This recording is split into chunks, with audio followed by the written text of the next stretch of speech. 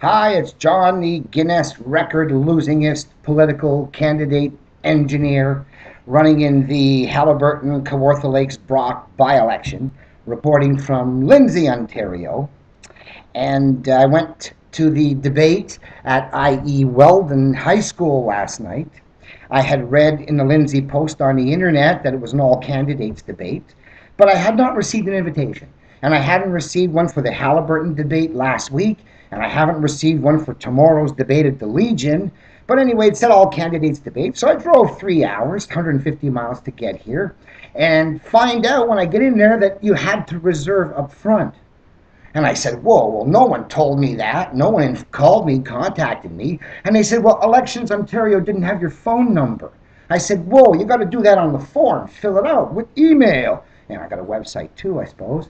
And then they finally said, well, look, we finally got your number. And when we called this morning, there was no answer. Well, I live with my 80-year-old mother, and she hasn't been out of the house for a month in the cold weather, and there's no way that's true. But they stuck to their guns and said you had to pre-register to have a seat, and you can't stay.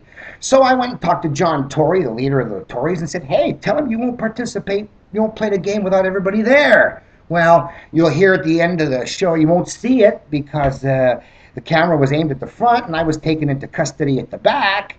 And all the media had turned off their cameras and their tape recorders when the removal took place. So you're not going to be able to see it, but you'll be able to hear it. John Turmel, I drove 150 miles to get here, but I did not get anything from email informing you. That's the chair.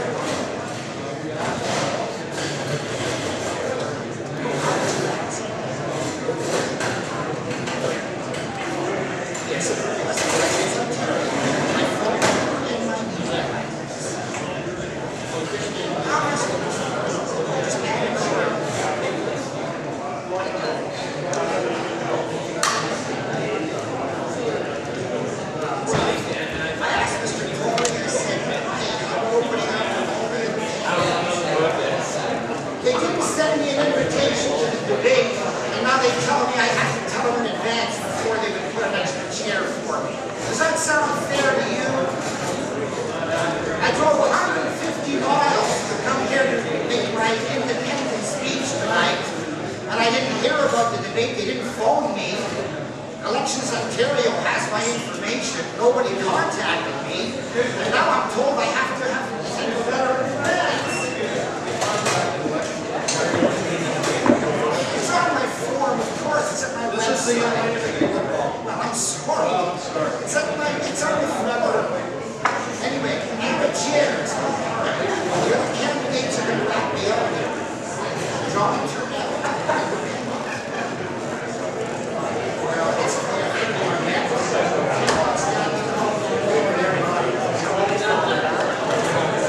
To look for it. I've been registered for that week now. I want to know what's going on. This ain't right. Why should I be excluded because they have a rule that says I have to tell them in advance? That's not fair.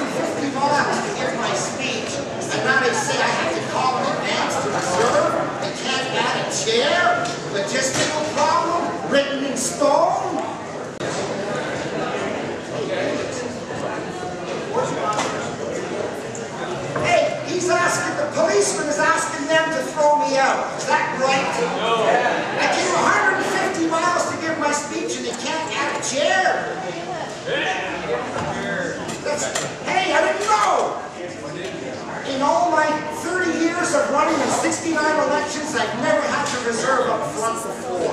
That's why I didn't know I had to reserve.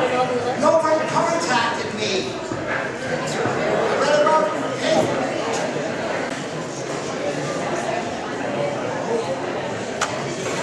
Otherwise, it's going to happen. It's just work for me.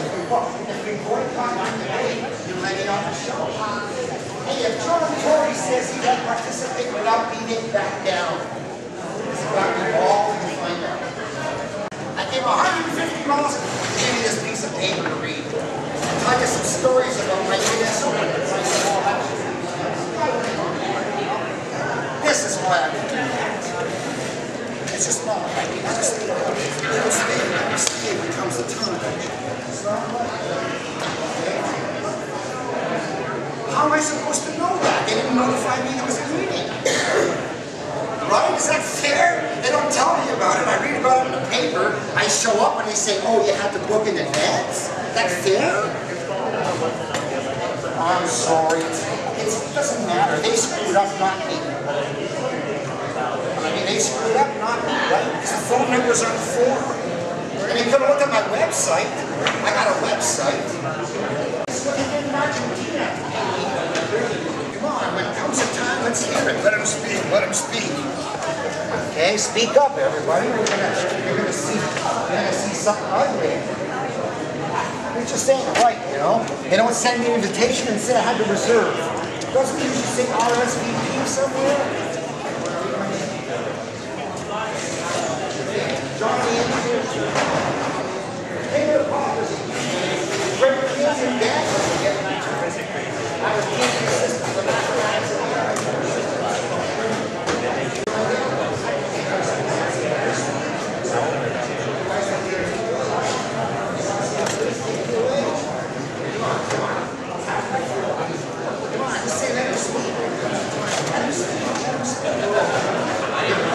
This is my 69th election.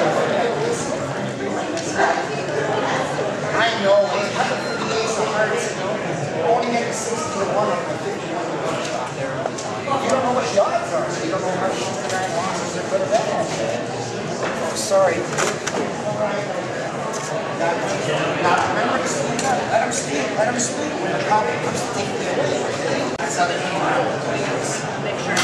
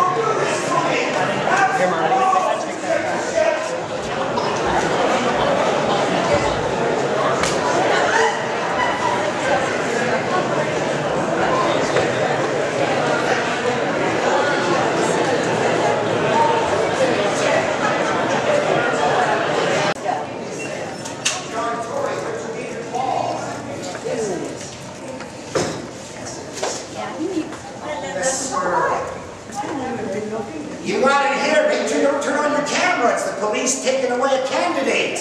You don't want to get that on camera, do you? Just okay. I got it on camera. Do I? Do I?